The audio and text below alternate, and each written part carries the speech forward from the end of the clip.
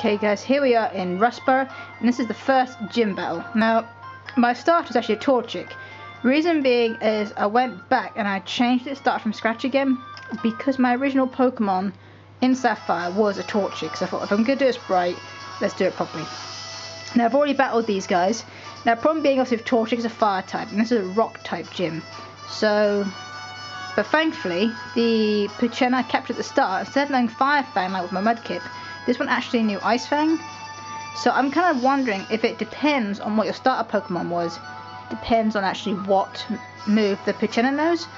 So let me know, guys, what starter you picked and what move the Puchena knew when you caught it. This is the one you sneak and get, by the way. So what I've got is I captured I forgot the seagull's called now, but I've caught one of those. So I've got a water type in the wings. I've also caught a Tailor which actually knows Steel Wing. So I'm going with my little Shiva, which I named after Final Fantasy because of the ice type move.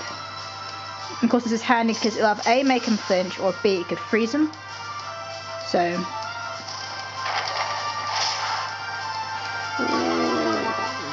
I'm hoping my speed will still be faster. I'm hoping. Let's hope for the best. Yes. Can we get a flinch? Can we get a flinch? No. Oh, I'm gonna be out. Oh, Shiva. Oh no.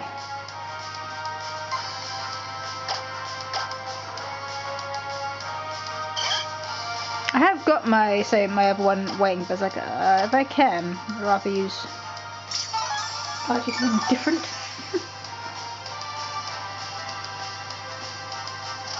Plus, as soon as I use the other one, it's going to be game over really quickly. Because, I mean, water types against rock and / ground types, it's too easy.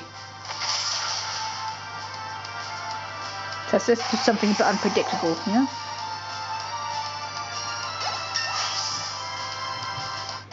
Actually, I captured about 8 or 9 Tailors, I think, and each one named after a move it knows. I'm a bit gutted though, because when I had my Torchic, I did have one called Boomer. I forgot what the move was called. I named it after that for a reason.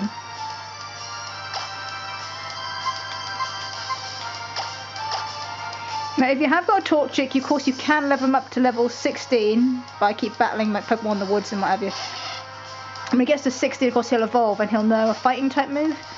But I mean, you're still taking the chance. It's up to you. I mean, you know, if you want to take that chance.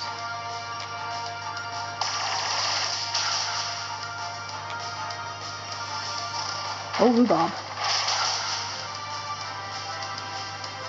He's got a really high special defense on that guy. He's quite high level, I suppose.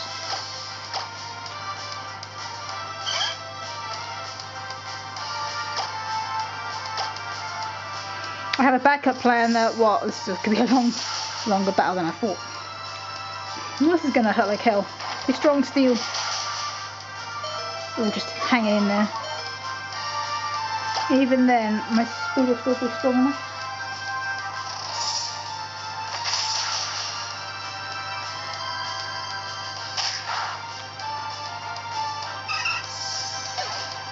I sort of used a potion. Can't you use 2 potions?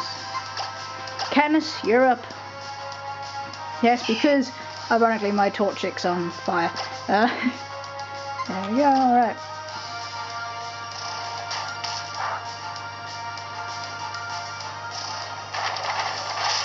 I'm hoping, because I'm such a high level, I'm hoping that's what's going to happen. Oops. Come on, buddy. Ooh.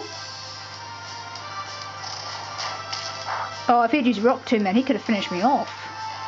I don't think she was toying with me a little bit there, guys. You know?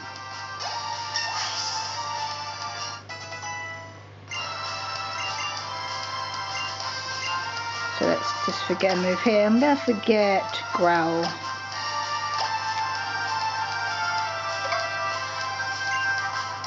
If you get a chance, guys, check out my restarter one. It's only a short little vid, but it's quite sweet because it shows Torchic using Scratch, and I think that's such a cute little move to do. It could be kind of sad, but oh well.